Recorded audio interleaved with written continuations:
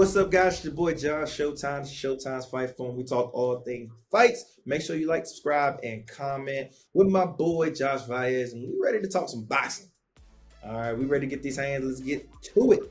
Now, it has officially been announced Devin Haney is going to be fighting Ryan Garcia. How do you feel about this fight? I feel great. I think this is a fight that everyone wants to see. I think this is a fight that is going to be super competitive. And the way that it's all hyped up right now, these guys know each other from the amateurs, fought each other 6 times. It's even.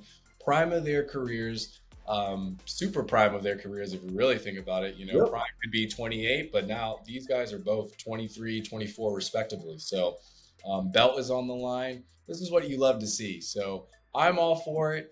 I was sitting back thinking about when this fight got made, and I was just like, this is exactly if Oscar De La Hoya and Floyd Mayweather fought 5 years before they did, right?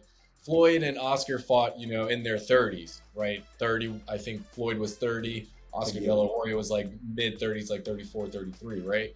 Imagine those fighters fighting each other for a title at 24, 25 when it wasn't Money Mayweather. It was still full-blown pretty boy Floyd going against Oscar De La Hoya. So for me, overall, I love this fight. It's not too early. Why not? Give the fans never too early. Now. And these guys have been jawing each other at it for a while now. So it's at the point where I think that we're ready just to see them fight. So my biggest thing is we have to really start respecting and applauding Ryan Garcia. Like, there is not a single fighter in boxing that you can say is genuinely trying to find and making the toughest fights he can. Like, more than Ryan Garcia. Ryan Garcia is not a punk. He has so much confidence in himself, and he's not all talk. Like, people want to bash him for pulling out on Jojo Diaz because he pulled out for mental health, saying he's not about that life, but then went and fought the scariest man in the division in Tank, and now going against somebody who can just embarrass you flat out in Devin Haney, and who just had a phenomenal, great performance as well. I guess you could say he had a tune-up fight, but who cares? He had a tune-up fight, and he very well should have and probably could have just fought Rolly and get more of a hype and then go into Devin Haney. But no, he went right into it and fought Devin Haney. So one, I just got to say, respect to Ryan.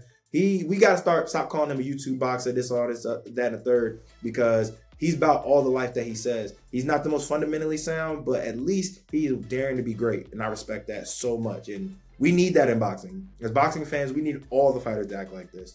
But as far as Ryan, like you said before, they have history. That's the biggest thing to me.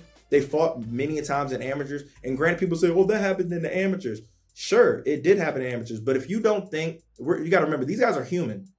And if you face somebody before, it doesn't matter if they were 10, 15, 30. If you fight them again, or you're wrestling them again, or you're competing with them again, you're always going to remember what happened when you competed with them last time.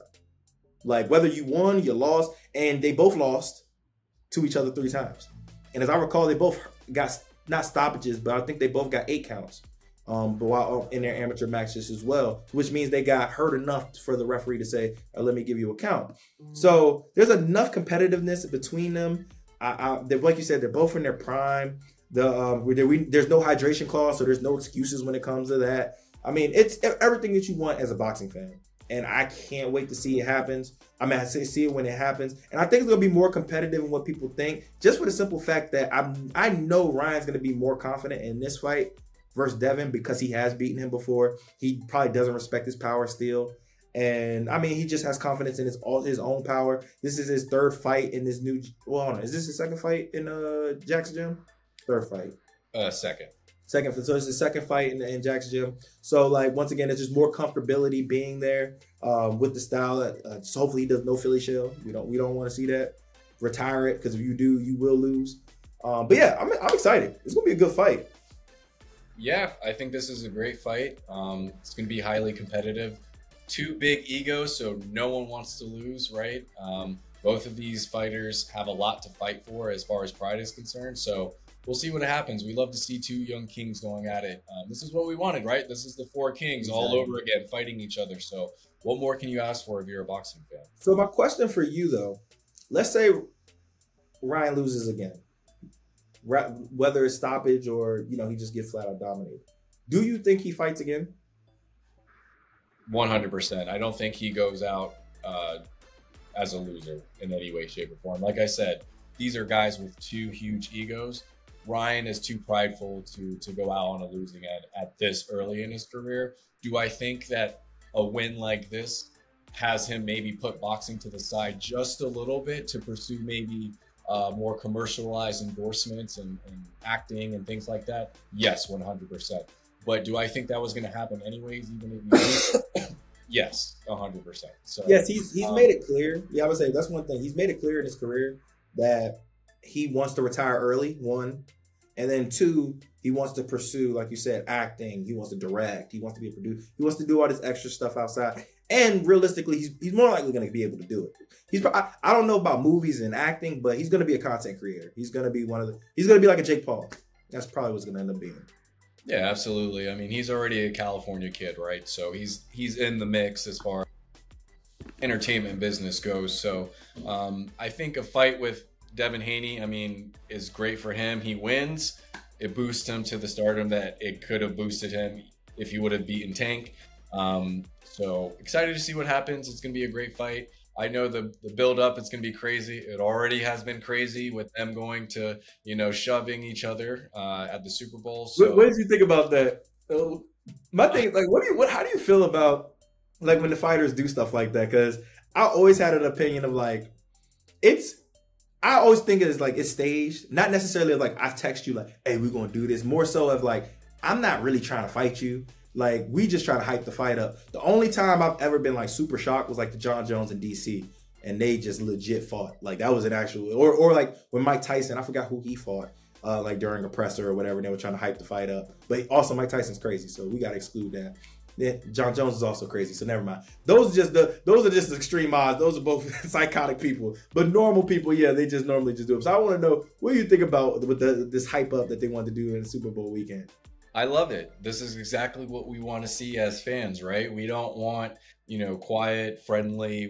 We see you all going in as gladiators, right? Where I like to draw the line, however, is the pushing and shoving. We totally, hey, verbal jabs all day. Go for it. We love to see it. It's led to some of the best interviews, the best snippets of, YouTube videos you can think of, right?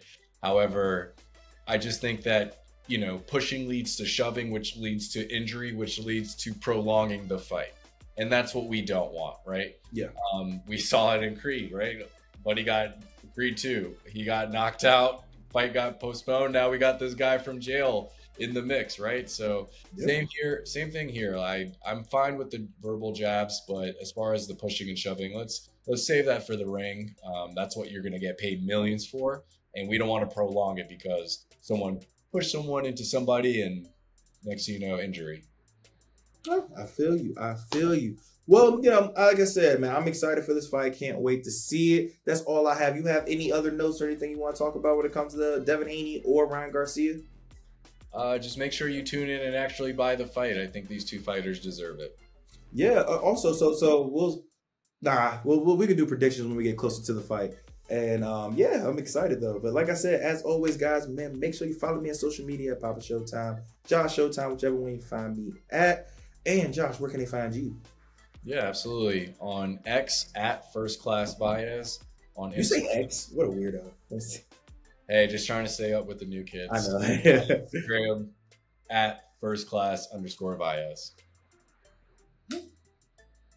All right, bet. As always, man, make sure y'all stay breezy and always be blessed, man.